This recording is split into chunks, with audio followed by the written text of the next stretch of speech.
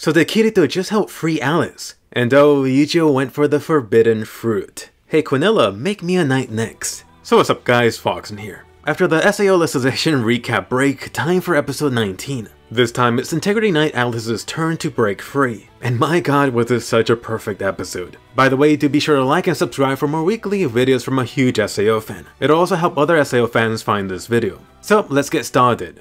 Last time, Kirito accidentally brought up Alice's younger sister Selka. Oops, my bad, I totally messed up. So the key question this episode, would Kirito be able to persuade Alice over to his side and Eugeo's side? At this moment, Q and the haters just saying that Alice is about to join the harem. Anyway, for the longest time I was wondering how they would show the nudist Quinella. Seems just like how I predicted. Oh, they are using the hair to cover her lovelies. Works perfect. I mean, you can't corrupt anime people watching this.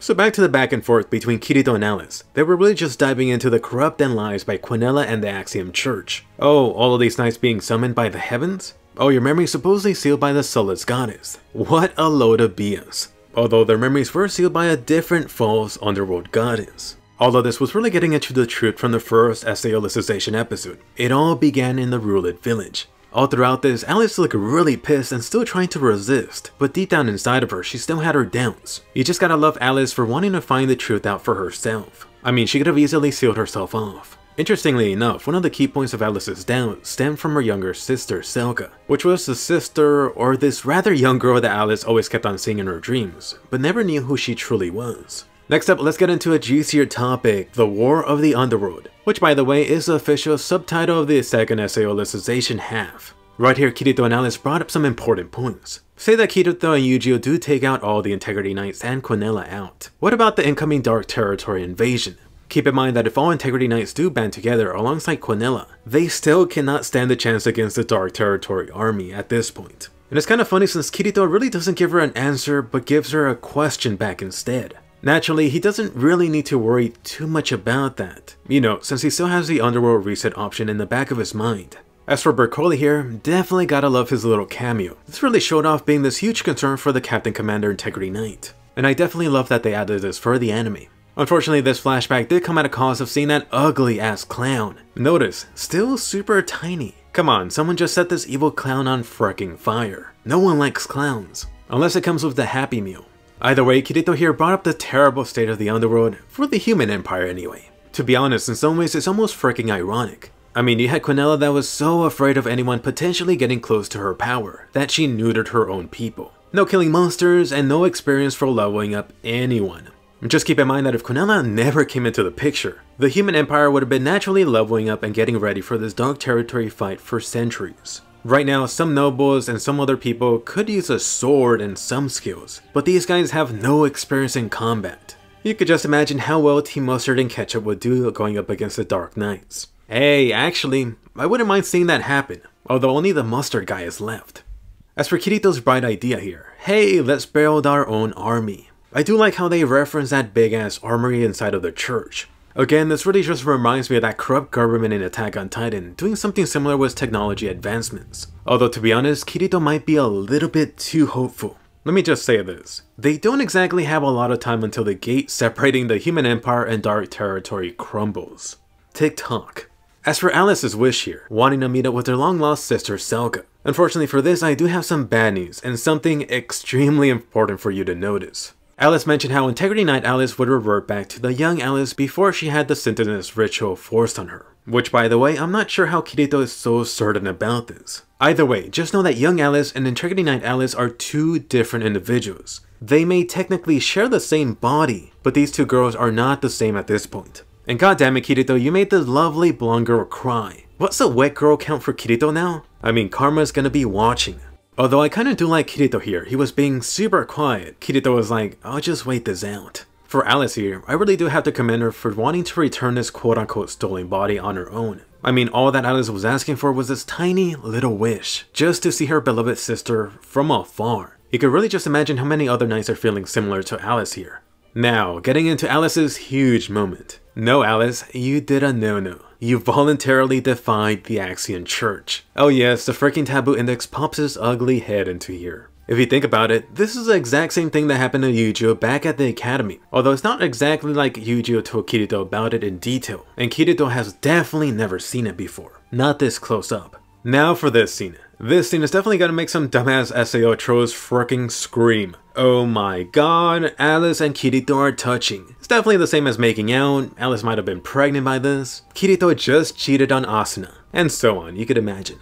But seriously, right here Kirito noticed something important, which was the freaking barcode and system alert on the Taboo index seal. Let's just say that Kirito was onto something when he mentioned that some outside entity helping Quinella with this restriction.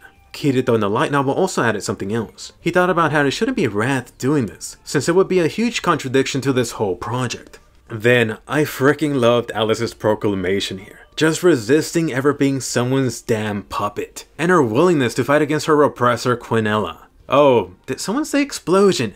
Freaking boom goes Alice. But to be honest, who didn't see this coming? I mean, they had already given it away on the second SAO Alicization poster. Next up, switching it over to blonde boy Eugeo. Last time you left Eugeo as a freaking popsicle, and there was a freaking pet clown from Quinella close by.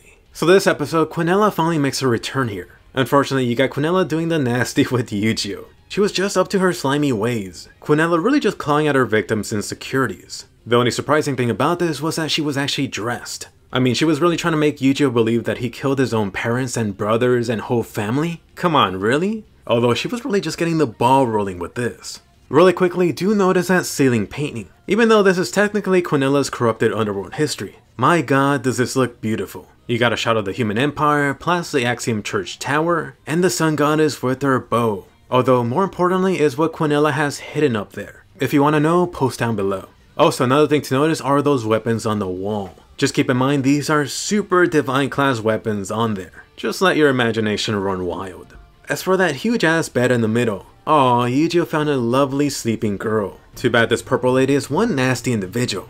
Thankfully, Eugeo got spotted before feeling her up. Just know that that one voice he heard is in fact from young Alice. Alright, as for Eugeo trying to stab the sleeping girl, naughty naughty. But seriously, so close yet so far. Honestly, Eugeo screwed up royally by letting her wake up. He should have quickly stabbed that bitch. So getting into the false goddess waking up, Quinella was really just at it again in real life, just trying to claw away at Eugeo bit by bit. I mean, at this point keep in mind that Quinella has lived for centuries. Eugeo in comparison definitely didn't stand any chance resisting her manipulated ways. Interestingly, Quinella does bring up that love card. I wonder how many times she's pulled up that. And just a little bit extra info about this. Quinella specifically always targets love for an individual. She really sees this as this grand weakness from humans, which is part of the reason she frickin' discarded those emotions. And I know, maybe I'm gonna get hate for this, but it's almost enjoyable how much Quinella has made her trick or deceivery into this art form. I mean, she literally had the poor blonde Eugeo right where she wanted him, just dancing and bending in whichever way she wanted. If anything, all of these insecurities show a key weakness. If anything, all of these insecurities show a key weakness for Eugeo, which happens whenever Kirito isn't around to help guide Eugeo. Next up, the scene that was the real nail in the coffin for what followed. Quinella really just had to show off young Kirito and young Alice crushing on each other. I mean, Quinella could have really just started off with this scene and one-hit KO'd Eugeo. But no, Quinella wanted to play with her freaking food. And for this scene too, watch confused shippers falling harder for the scene than even Eugeo. Overall, this was just an amazing Quinella scene. Throughout watching this, it just gave me freaking chills. You gotta love to hate Quinella. And then finally stripping too. So it looks like they are sticking with the hair sensor thing for Quinella. Conveniently long hair. Now for Eugeo's final scene. This whole situation really showed Eugeo's final mental struggle. Even when Eugeo was at the end of a cliff, he was desperately reaching out for those he loved in his mind. Poor Eugeo, Teise, young Alice, and even his best buddy Kirito couldn't help him. Honestly, the combination of that scene with the song, by the end of the episode I was in freaking tears. Poor Eugeo, fully falling to Quinella's corruption. By the way, just in case it wasn't clear enough, Quinella was leading Eugeo into voluntarily saying that system call, which would give Quinella access to pretty much his everything. Unfortunately, Eugeo went to sleep as a young boy, and he's about to awaken as a manly integrity knight. So my god, what an amazing episode, definitely one of the top from the season so far.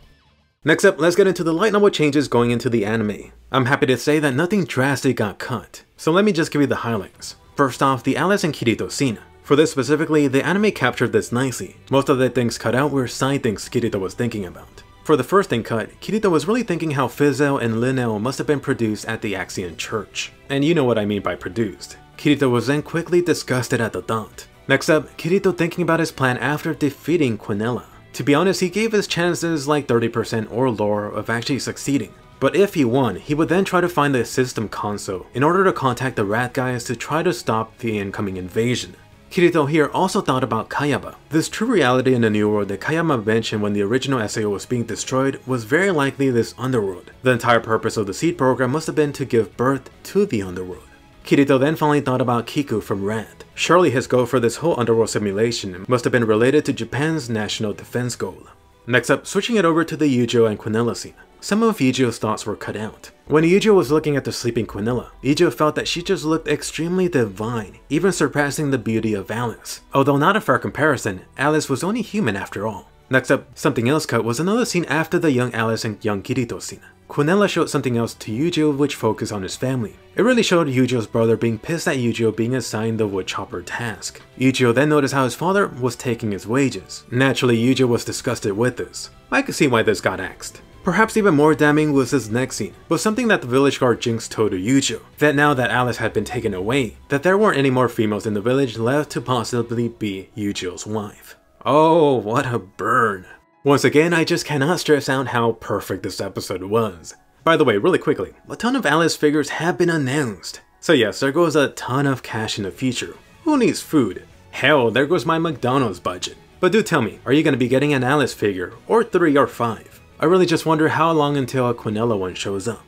Anyway, more important, let me hear your thoughts on this episode. Are you happy to see Alice finally break free of the Taboo index? Also, what do you think about Quinella? Are you hating her or loving to hate her? And how about for blonde boy Eugeo? Did he fall for Quinella too easily? Or do you think Eugeo stood no chance at all against his goddess? Unfortunately, you know what's coming next week. Anyway, if you enjoyed this video, give it a thumbs up and subscribe. More juicy SAO videos here every week. Do check out my recent SAO video on Kirito dual blading. Where is that in season 3? Don't forget to check out my recent videos on Alita Battle Angel, Shield Hero, and Attack on Titan, and I'll see you guys later.